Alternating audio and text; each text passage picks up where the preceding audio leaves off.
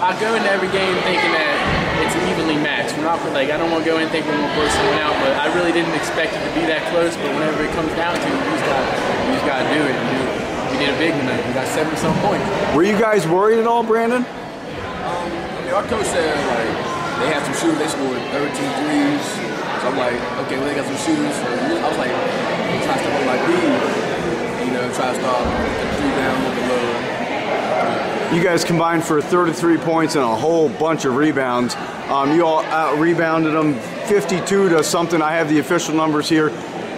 How were you able to dominate, you know, on the inside and grab the rebounds like you were? They have some big guys too. They weren't undersized really. I mean, they have some pretty big guys. It's just when it comes down to it, it's all about hustle. And we got the better half this year. There you go. Hey, congratulations.